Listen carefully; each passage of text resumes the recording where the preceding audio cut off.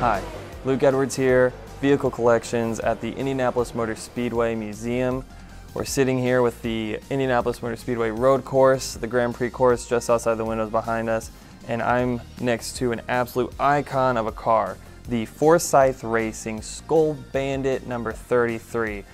Forsyth Racing has had championships and race wins with drivers like Paul Tracy all the way up through the mid-2000s. But we're going to go back to 1983 right now and talk about rookie sensation Teo Fabi.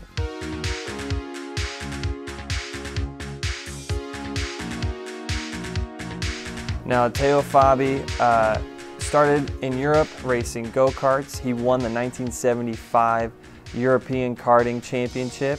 By 1977, he had won the Formula Ford Championship. And fast forward all the way to 1982, he was racing in Formula One. Now come 1983, he decided to try his hand in American open wheel racing. And in the early 80s, this was an era that they had just started consistently racing over 200 miles an hour, playing with ground effects. You can see around the nose and in the cockpit area. They really just started experimenting with carbon fiber and composite materials. The cars are getting lighter, they're getting faster. Well, Teo Fabi didn't seem too intimidated by that because he put this March 83C on pole in his first ever Indianapolis 500 start. And it didn't just end there.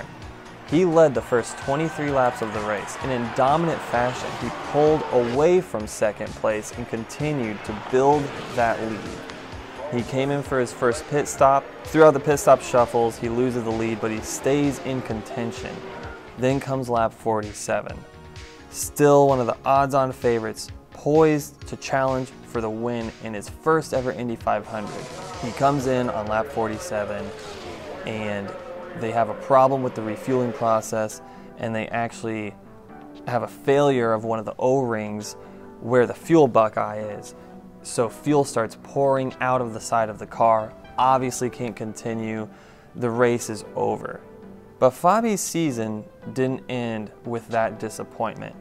He continued the rest of the season, ended up winning 4 races, finishing second in the championship to none other than legend and 4-time Indianapolis 500 winner, Al Unser Sr., and won Rookie of the Year honors. One of those 4 wins came at the Pocono 500, so he did make his mark at the super speedways, as well as winning on some of the road courses too.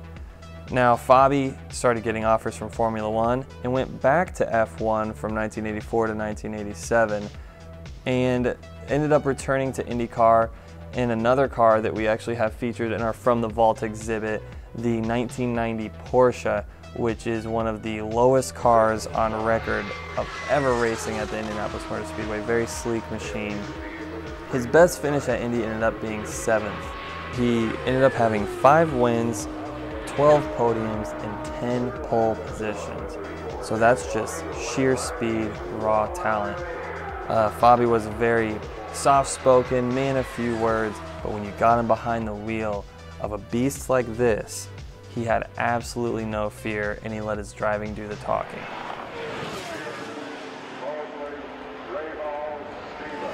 So one of my favorite things about this car, and this era of car, is this is right on the cusp before March ended up having 30 of 33 cars on the Indianapolis 500 field.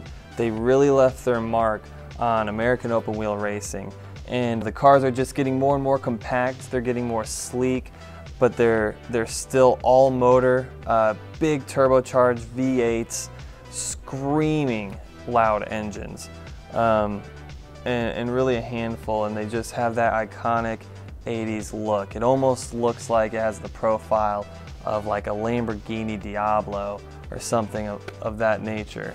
This car is definitely an icon. We're really happy that we could have had it up here since last November. We're happy to share this with you, and we hope that you guys enjoy the videos. But in conclusion, one of the most impressive months of May from a rookie at the Indianapolis Motor Speedway. in this car right here. The Forsyth Racing Skull Bandit number 33, driven by Teo Fabi.